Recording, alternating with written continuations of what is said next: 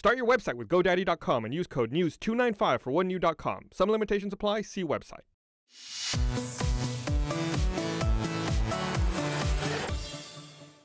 Welcome to The Know. I'm Ashley Jenkins, and today Facebook has announced that they've acquired Oculus VR, the company behind the development of Oculus Rift, for $2 billion. Of that staggering amount, $400 million is cash, and the rest comes from 23.1 million shares in Facebook worth approximately $1.6 billion, currently anyway. Facebook stock is valued at $64.89 per share today, and it's been climbing steadily since the end of July from the mid-20s. According to a statement released by the social media giant with the announcement, Facebook plans to extend Oculus's existing advantage in gaming to new verticals, including communications, media and entertainment, education, and other areas.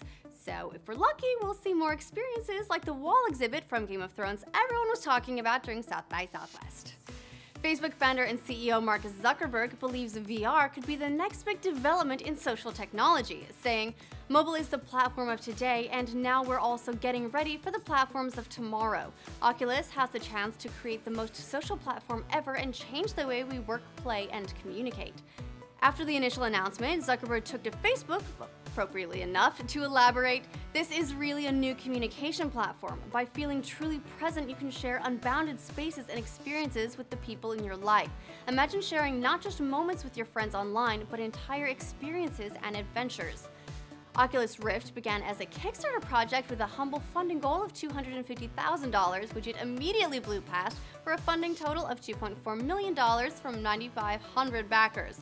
Since then, it's received an additional $91 million in angel and venture capital investments, and the increasingly sophisticated prototypes have continued making waves in the virtual reality space. And id co-founder John Carmack even left his legendary game development studio to join Oculus VR.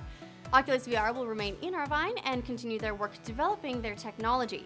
Even though there's no consumer version yet, it's been such a success that other major tech companies are dipping their toes into virtual reality as well.